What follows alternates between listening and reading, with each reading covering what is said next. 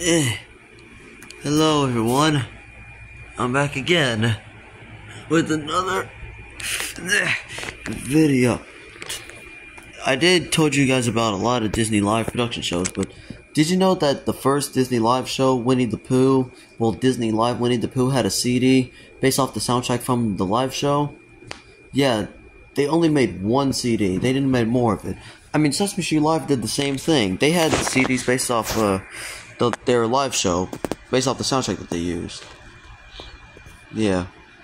Well, sorry I had to make this video short, but I also got my Rugrats shirt on because I'm a fan of the show. I love Rugrats. They're my favorite. Anyway, I'm out of here. Well, I'll see you guys later.